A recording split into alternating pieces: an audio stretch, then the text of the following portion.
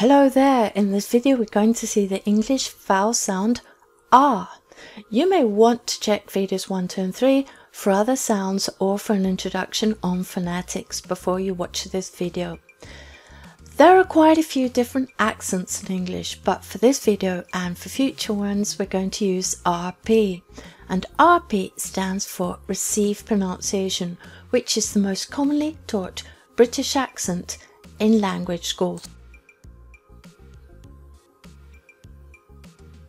When learning phonetics, we have to learn the IPA symbols. That means the International Phonetic Alphabet.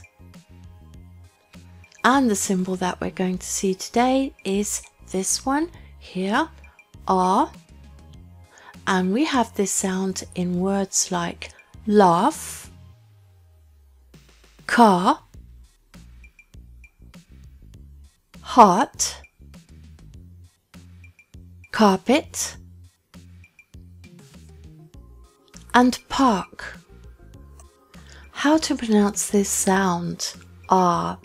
Well, our mouth goes from a relaxed position to slightly open, the tongue is held flat, and the sound is long, so we get that R, R, R sound. Let's compare these two sounds, R and A, in the words far, fat, heart, hat, park, packet, car, cat. Practice these sounds until you get them perfect. Okay, another thing I want to mention here in this video is the difference between rhotic and non-rhotic English accents, and this is very important because linguists commonly divide English accents into two big groups: rhotic accents and non-rhotic accents. Rhotic accents typically pronounce R after a vowel sound. So in words like bar, car, park and heart, a rhotic pronunciation would say bar, car, park and heart. We'd hear those R's. Rhotic British accents are Irish English, Scottish English, and General American,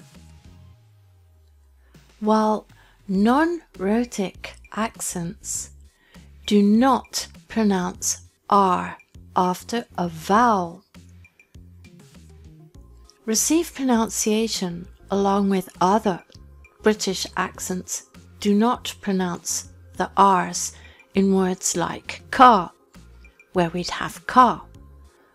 And we don't get heart, we get heart. So my students usually ask me things like, "Teacher, is it very horrible to pronounce my R's?"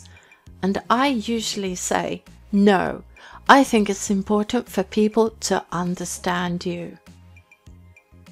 But if you want to master a very British accent, you should avoid pronouncing those postsyllabic R's. And finally, to end today's class, we're going to do a little practice.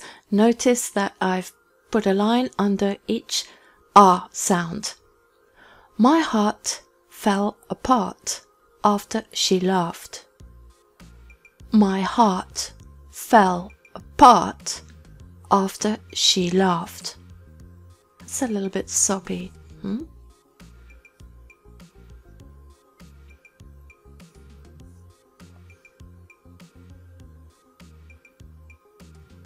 Our car is parked in the garden.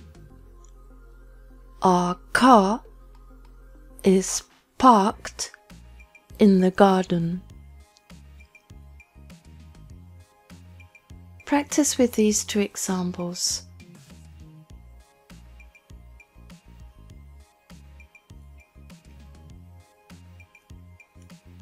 And that's all for now.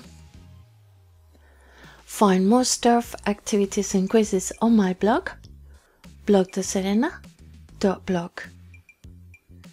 And if you liked the activity and you learnt something, you found it was interesting, please subscribe and leave me a like. Thank you very much for watching.